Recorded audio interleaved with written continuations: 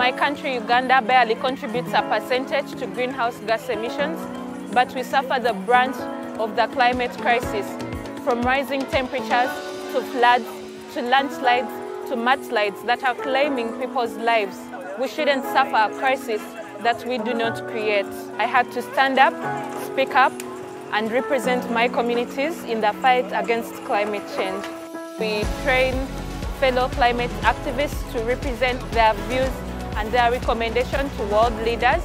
We also have projects in climate mitigation where we support 100 farmers to carry out vegetable food gardens in order to fight food insecurity. I expect to work together with other activists to increase pressure on policymakers so that they can prioritize climate action, and for big oil polluters to know that there is a link between humanity and nature, and this link is strong, and for humanity to survive we need to preserve and protect our environment.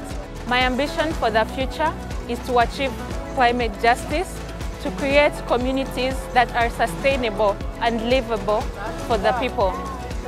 My call to action is for everyone to stand up, to speak up, and join the campaign to make big polluters pay.